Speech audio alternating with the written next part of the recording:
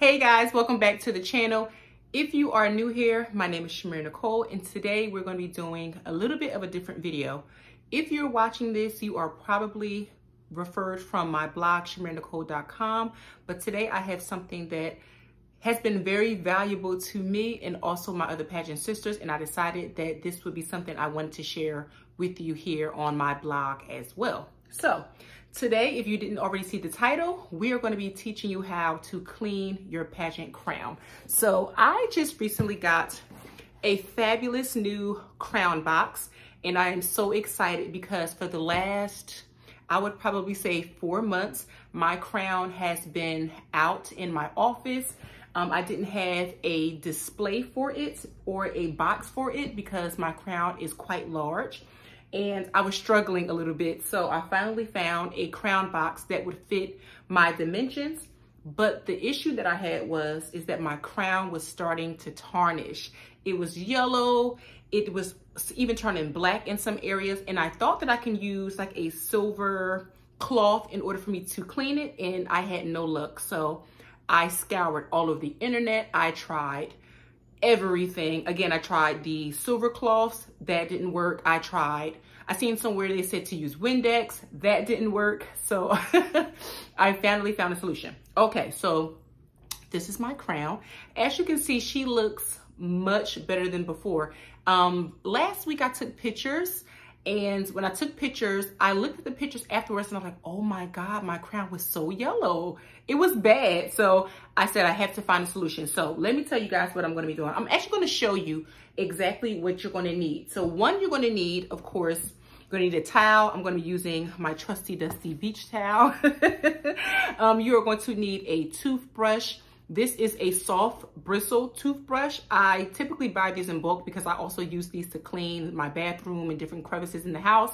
So I have tons of these on hand. So a soft bristle brush. You're also going to need a few Q-tips for those more delicate areas on your crown.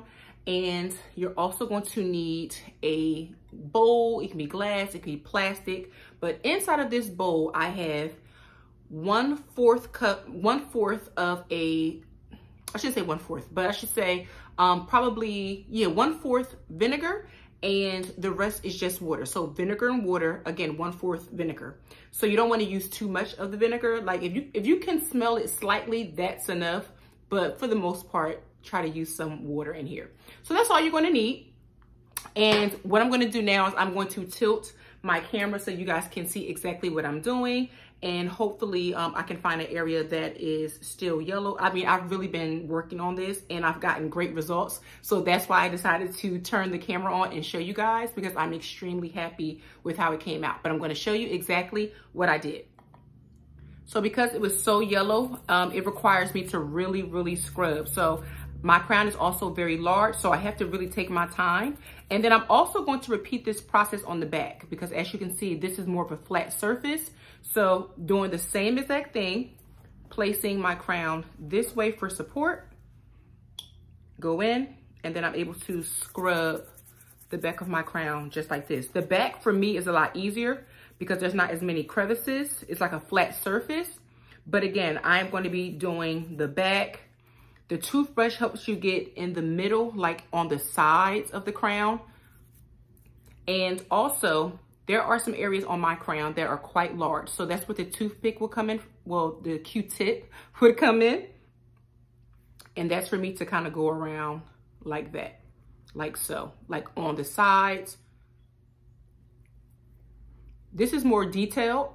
And depending on how dirty your crown is, like see in here, it's a little bit hard for me to get in. So the Q-tip just fits perfectly without having the vinegar and water splashing everywhere. It's, like I said, very much detailed work at this point, but the Q-tips definitely help depending on your crown design. So highly recommend. But again, guys, this is how I cream my crown: vinegar, water, toothbrush, and again, clean water once you're done to remove the vinegar residue. You then want to let this crown air dry before placing it in a sealed container with no air. Make sure you keep your crowns covered up to stop the tarnish. That was my mistake, so I have definitely learned. But yeah.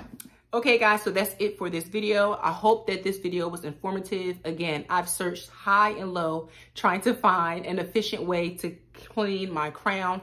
I have more than one crown that needs to be cleaned, so I'm probably going to clean this one, let it air dry, and then I can go and clean the rest of them, the ones that I had in storage. But this is my current crown and I need to wear her. So she's clean, she smells great, she looks great, everything is nice and shiny.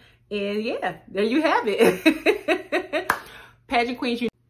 So that's it guys for this video. I hope that this was informative for you guys, and I hope that this helps you keep your crowns clean. Let me know in the comment section if this technique worked for you. And also don't forget to thumbs up this video and subscribe to my channel, because I mean, we're queens, honey. That's what we do.